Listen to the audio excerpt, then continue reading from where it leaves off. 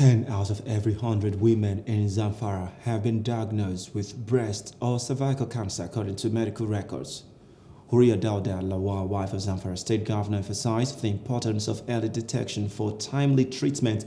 She highlighted the need for sensitization of women in rural areas to the increasing rate of breast cancer patients. The increasing rate of breast cancer cases in Zamfara is alarming and calls for all efforts to tackle the issue. In this campaign against breast cancer, we emphasize the early detection saves lives as it is the key to timely treatment. Records from our medical personnel indicate alarming situation.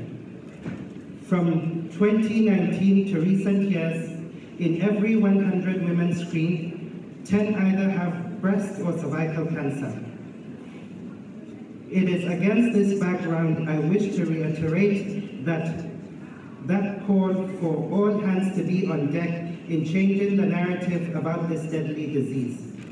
Also use the current opportunity provided by the ongoing vaccination against cervical cancer to encourage our daughters within the age limit to avail themselves with the opportunity.